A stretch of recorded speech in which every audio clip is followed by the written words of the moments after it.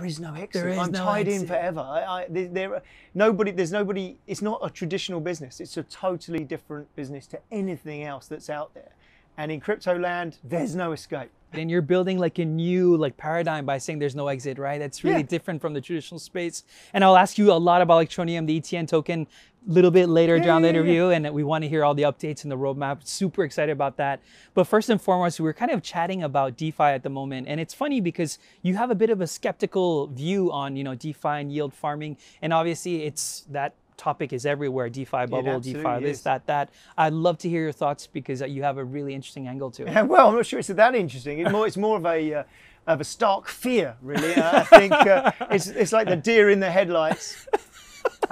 In the early days of crypto, we saw some horror stories of out and out blockchain mistakes in terms of DeFi. Nearly all of it's running, of course, in Ethereum's ERC20 space, and those contracts have to be written with great detail, attention to detail.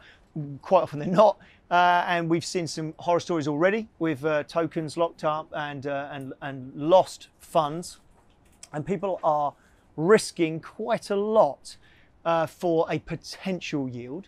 And I hope that they get that yield and it all works out well, of course. But right back when, we're old hands in crypto, and if you don't own the keys, you don't own the crypto. It's largely true of if you are one of a multi-key signature set and you don't have the others, you don't own the crypto as well. And so I'm a bit wary of DeFi as it stands. It's in its infancy, and it's a babe in arms, and we know what babe in arms do quite regularly with both parents. Something explodes out in a surprising way, and that's what's happening with DeFi at the moment. That's a really interesting view. I love the analogy as well. And a lot of people are talking about the risks these days, which is great because, in every bubble there are lots of risks, and hopefully some great technology will surface. Absolutely, yeah. I'm not poo-pooing the whole thing. Just that it's early days and you should manage your risk. Manage your risk. But I think you have a really good point about not your keys, not your coins, because in this whole yielding kind of world, we don't really know how much yield we're going to get. We don't really know where the tokens are. Is that your biggest concern right at the moment that's kind of holding you back from entering this whole yield farming thing? Yeah, and yes. So there's some dangers in that respect. You don't know what yield you're going to get. So you don't know whether you're going to end up with the tokens back even. That's the reality. You are risking your tokens, and that's fine. That's what you're doing when you put your money in the bank. Not that you get any interest in a bank now, but do you remember when Iceland, everyone was putting their money into Iceland? I had friends of mine had money in all the Icelandic banks because they were paying 11%, 14%. Why were they paying that? Well, they were paying it because there was a systemic risk.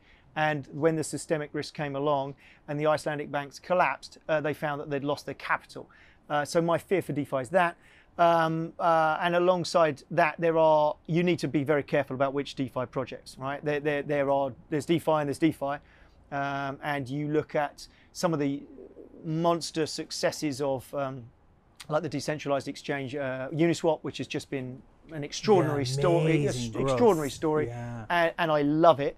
So that's, you've got these wonderful things coming out as well, and the more decentralization there is, the better, as far as I'm concerned. So all those things are great. And at the other end of the scale, you look through some of the top 100 projects on CMC right now, you're going to find some DeFi projects that I wouldn't put my money in. I don't really think you should. But people don't do their research. They take things at face value and off it goes. Sometimes even ridiculous things where people tweet and say, oh, well, send me your Bitcoin and I'll double it.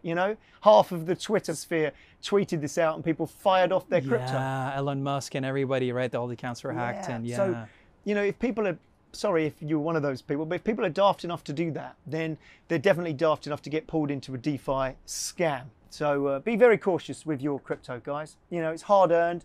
You've earned it, you've got it, you own it. So make sure you hold it and use it wisely.